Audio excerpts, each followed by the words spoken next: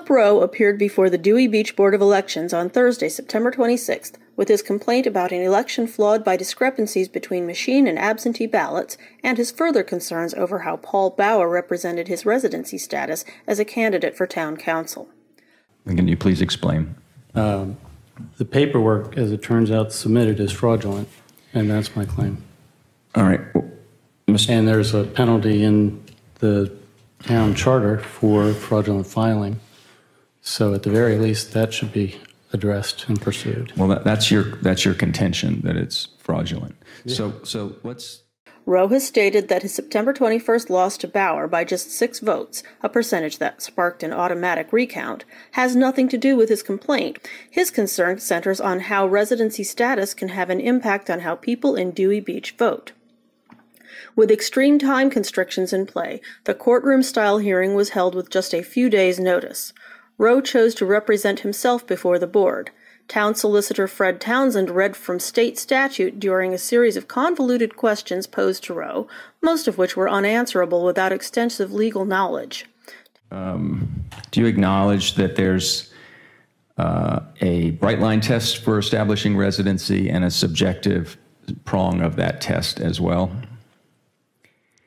And again, I'm not holding you to the same standards as your attorney if you were represented, but I will ask you this way. I don't really know the answer to that. I haven't fine. had time to consider that. That's a fair answer, but I'm going to indicate to you that residency, the bright line test for establishing residency is going to be whether there is a dwelling in the jurisdiction that one could intend to make their primary residence. Could or does? Could.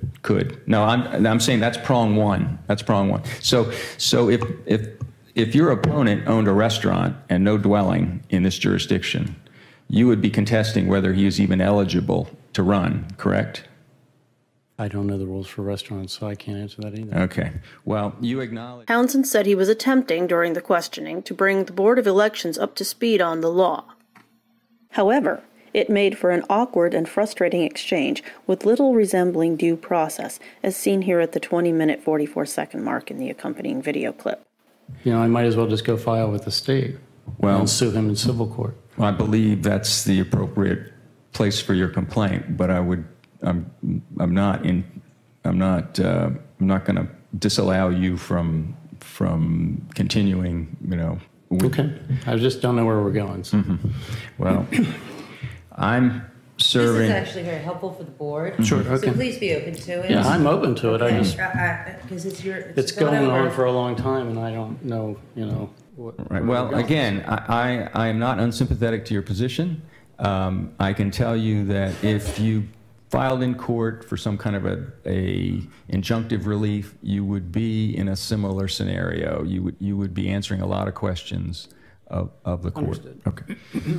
But I haven't done that. Mm-hmm.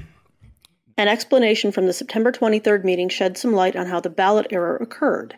It appears information from the last election was used as a template for the new absentee ballot instead of election officials referencing the newly filed paperwork. That paperwork included Bauer's change to residency status. The matter was summarily dismissed on the spot by Elections Board Chair Elaine Bohl as a clerical error. At the September 26th hearing, Townsend called the issues, quote, a couple of irregularities, end quote, and said, quote, election officials are not required to investigate the candidate's submissions for truthfulness, end quote. This should raise questions for town commissioners. Is the matter being swept under the rug? Was it properly investigated? Bohl said they were short-handed. Is that situation being dealt with? At the very least, commissioners should be concerned about costs, as their main focus is managing the town budget. Where would the money come from to hold a second election? What about attorney fees? It is not micromanaging on the part of town council to address operational issues within a department, and no citizen should feel like cost is a reason to not come forward when something is obviously wrong.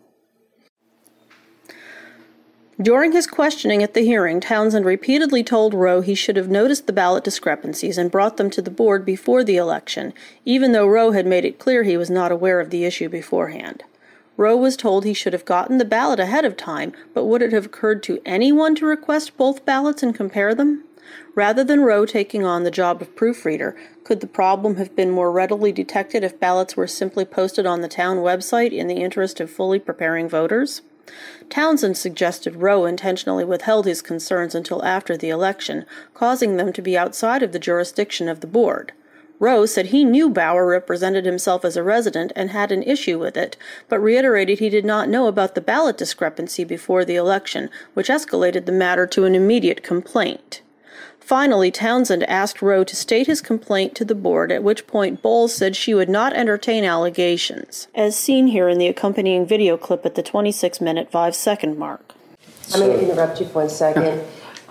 Please realize that allegations, I'll be we want to hear what you have to say, but if there is things that are just allegations, it's not fair to have them spoken. I will hit the gavel, ask you to stop it under the support of the attorney. And for my argument is I have allegations, so I'm not sure exactly how I state my case with no allegation. well, Mr. Rowe.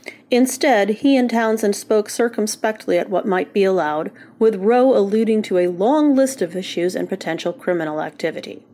Townsend's response was to state what should have been said at the beginning, that the Board of Elections does not have jurisdiction to set aside election results.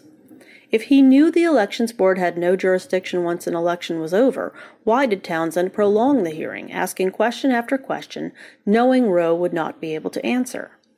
Why did he direct Rowe to state his complaint to the board, knowing it did not matter?